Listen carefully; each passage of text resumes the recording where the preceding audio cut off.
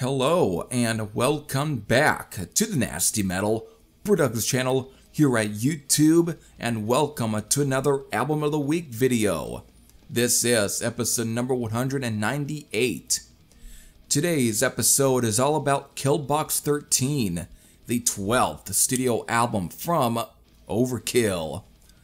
Even though this is their 12th studio album, in actuality the 13 in the album title counts for the band's very first release, the self-titled EP from 1984.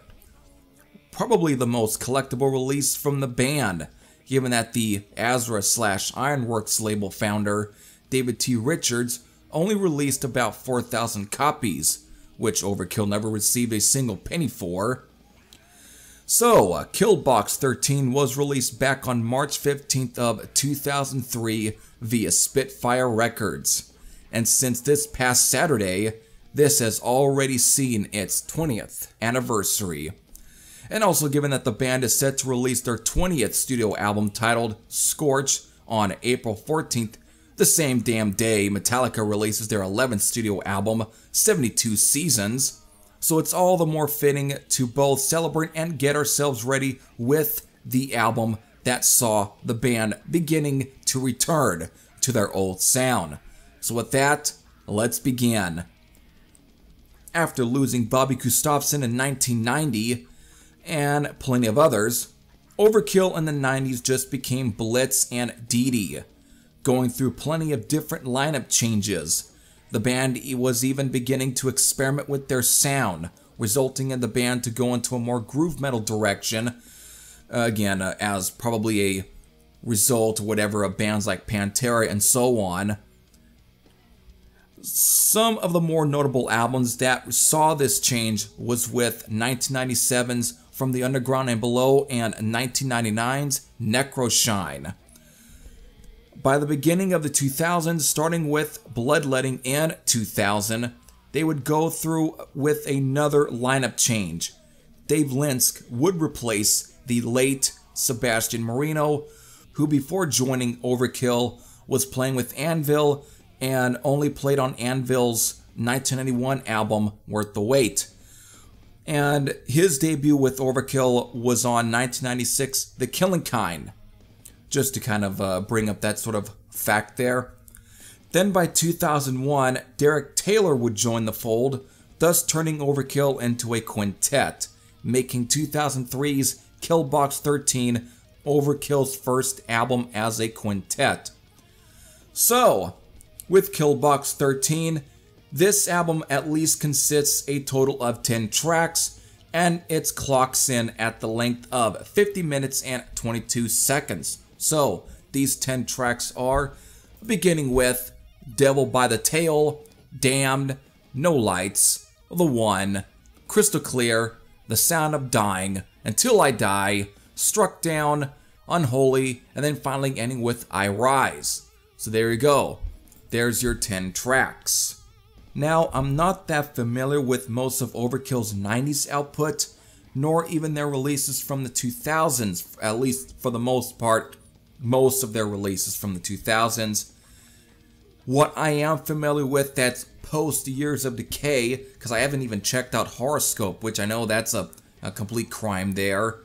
But still, just to kind of bring up the albums I'm familiar with for the most part are From the Underground and Below, Necroshine, and of course everything from Ironbound up to about 2019's The Wings of War.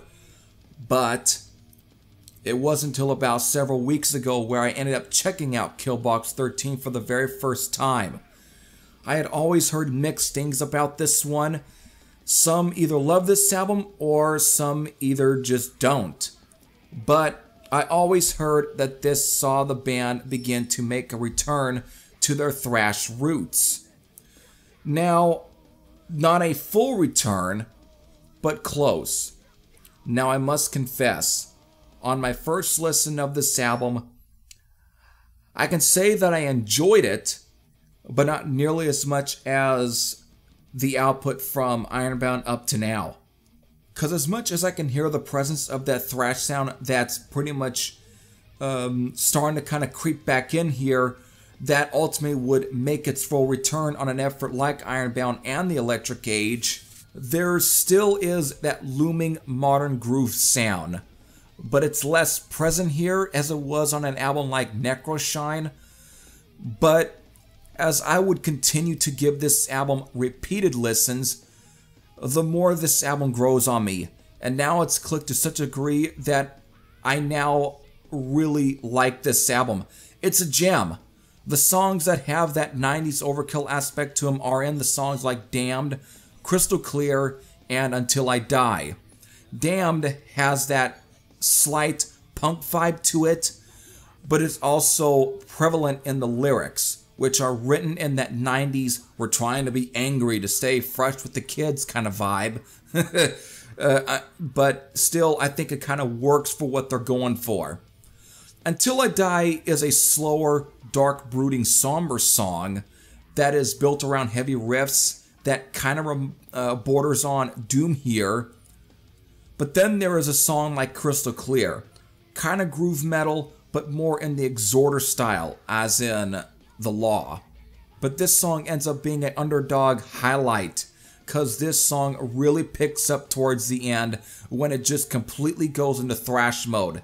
It's a gem on this album. It is such a great track. Then there are the more mid-paced, kind of classic metal sounding songs here, like The One, which is built around infectious hooks. Bobby Blitz gives an awesome performance. It's catchy as hell and is an immediate favorite for me for this album. It is just so good, very memorable, and I can again, the lyrics and the chorus still stays in my head to the point where once in a while it will still pop up. It is just that infectious of a song. Really good. But the album's strong points are in the songs that sees the band returning to that old school thrash sound. Though again, being given that sort of modern kind of sound filter that would become way more prevalent on albums from like Ironbound up to about 2019's The Wings of War, or even with their newest album that's coming out, Scorched. Again, but let's take in songs like Devil by the Tail, which combines the 90s groove sound with their classic brand of grinding thrash. Then there's Unholy, which is full throttle, foot stuck to the gas pedal style thrash metal. It is just great, great stuff. Then of course I Rise, the song that ends the album. It's just relentless, but has hooks and pacing. But my favorite of the returning thrashers is Struck Down, which reminds me of a Kill on Command off of Feel the Fire. Even this song incorporates an Iron Maiden-like part in the middle section of this beast. What a song! It is damn good. There are plenty of cool songs here, but some of the ones that I mentioned are the ones that stand out to me. This is a pretty good album. You really were seeing the band beginning to transition from the 90s groove-based sound to the full-on thrash assault that would come full force on 2010's mammoth album, Ironbound. But Killbox 13 is where the transition began. So, happy 20-year anniversary. If you're one who hadn't yet clicked with this album, give it another chance.